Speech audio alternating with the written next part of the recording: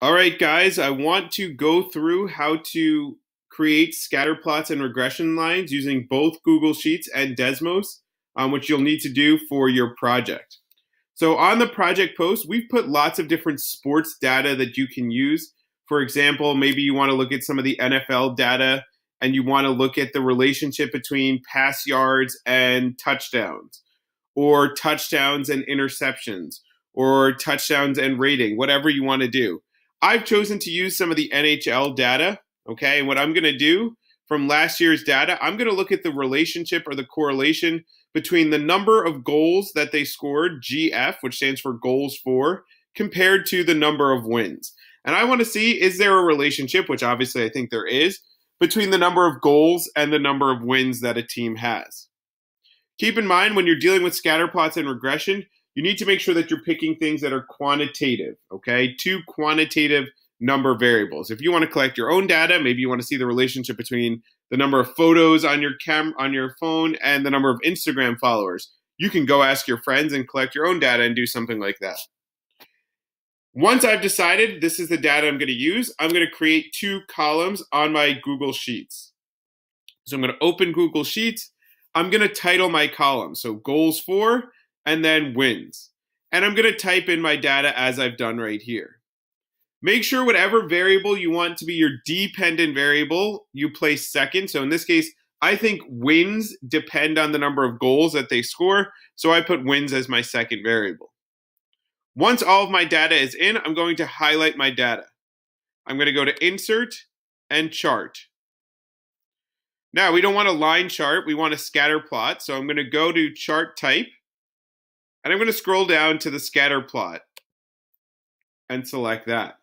Notice, because I've titled my columns here and here, it's already titled them down here and labeled them. I do want to change this. Okay, maybe I want to change this to NHL wins and goals scored or something like that. Right, I can do something like that in my title.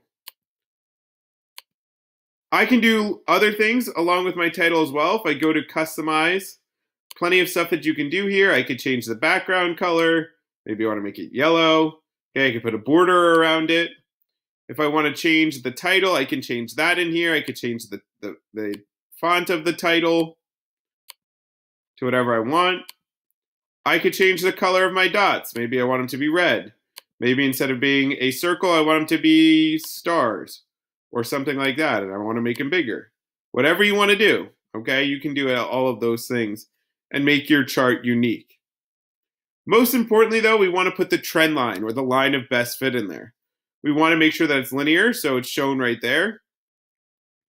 The color is fine. If you want to change that, you want to make it thicker, whatever you want to do, you can do all of those things.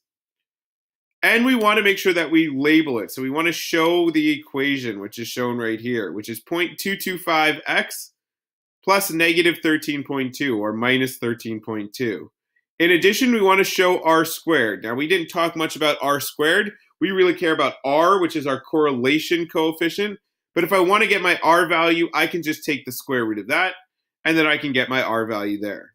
So my line of best fit, my regression line, is y equals 0.225x minus 13.2. And if I take the square root of 0.751, I can get my r, or my correlation coefficient.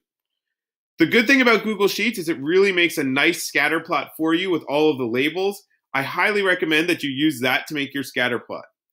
However, you can also use Desmos to make your scatter plot, which I'm going to show you how to do as well.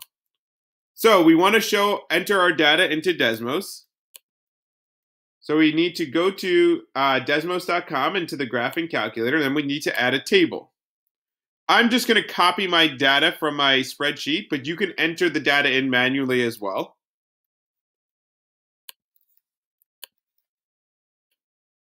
Okay, and it's going to show the scatter plot, the same exact scatter plot that I saw before.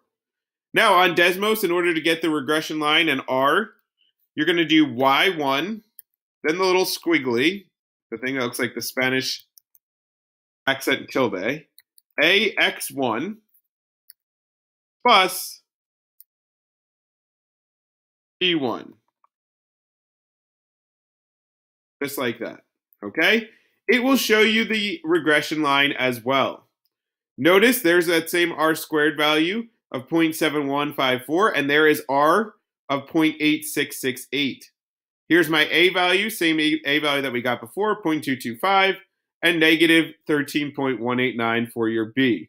So you can get your regression line by just plugging those a and b values into your equation. Notice your r value here for our set of data is 0.8668. That makes it a very strong positive correlation, which we can see with our dots in here.